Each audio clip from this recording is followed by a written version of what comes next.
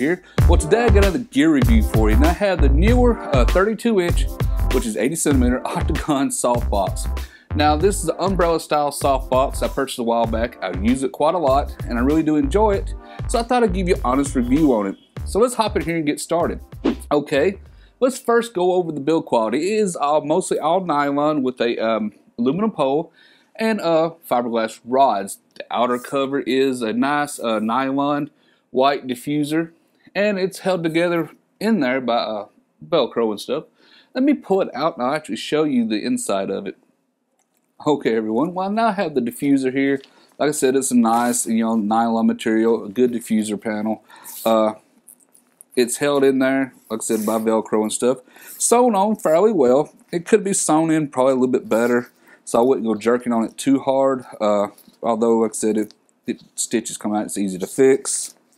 Let me just pitch this over here out of the way for a moment, and let's get in and talk about the actual softbox construction.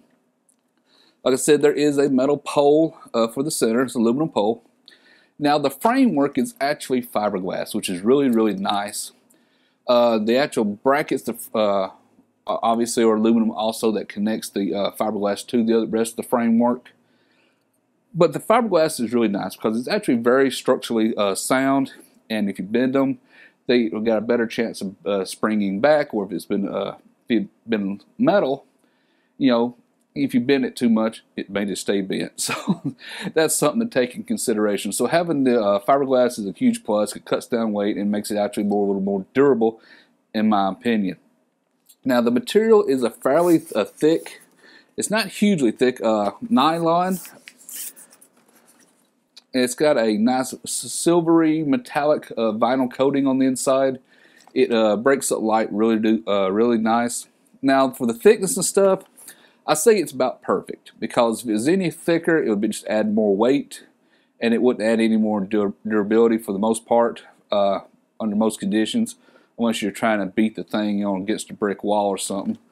But it's built, like I said, about the right thickness you'd want. You wouldn't want it any thinner, and like I said, any thicker, it would just add more weight.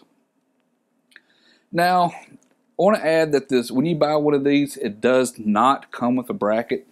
You have to buy your own brackets. Now, I prefer the tri-brackets here, like shown in the video here.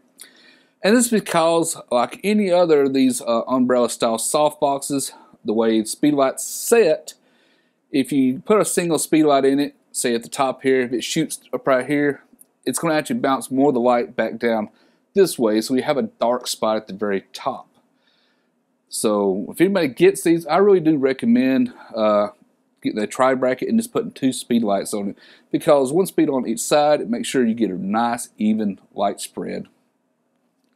Now, the issue with a lot of softboxes is they shoot light outward from like the light source, so you needed 2 diffuser panels. Now, this one does not have a double diffuser panel, because you really do not need one.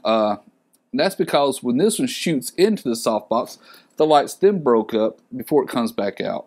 So the fact that it's only a single diffuser should not worry anyone. If you are really concerned about it, just do what I do. Most Speedlites got these little wide angle diffusers. Just pull it out, pop it up. That way you get the most even, soft light spread coming from the softbox as possible. Now, the bottom down here does have a zipper for the light stand to come up through, because you want to kind of position in the center. But it's really nice because you can loosen it and you can move it backwards or forward. And then you can zip it up to protect any kind of extra light leak, might actually escape from the softbox.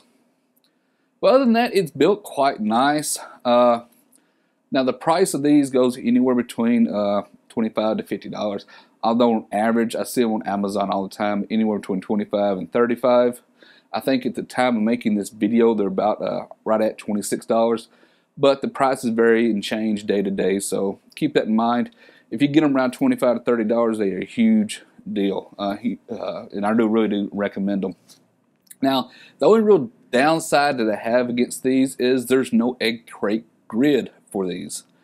I know some companies do make this almost exact softbox with egg crate grids, and this one does have the wide Velcro to accept an egg crate grid. However, I can't find one on Amazon for this, and that really drives me up the wall. But it's not a huge downside, unless you don't have any other softboxes. I have other softboxes, so it's not a big deal for me. But I do like it enough that I actually purchased a second one just about a month ago that's coming in. So like I said, they are pretty good. I do like these. Enjoy it quite a lot. Do like using it. Very versatile, very really good light quality, and it's like I said, easy to set up. Now, before I forget anything else, like I said, I talk about a lot about the light quality, but the only real way to talk about it is actually show you. So at the end of this video, don't run off. There will be some photos I will put up at the end of the video showing you pictures that I've actually taken using this softbox, so you can get an idea of how the light quality works with it and decide if you like it or not. But anyway, that's it for this video. This is just a quick gear review talking about the Neewer 32-inch Octagon softbox. Like I said, it's umbrella style. Do recommend it. Wonderful for small studios, especially somebody starting out on a budget.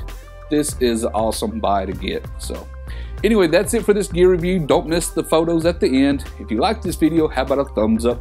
Thumbs up's always highly appreciated. If you're not a subscriber to my channel, be sure to subscribe. Subscribe is free, it's for you, and lets you know when I release more videos. Until next time, everyone, thank you for watching.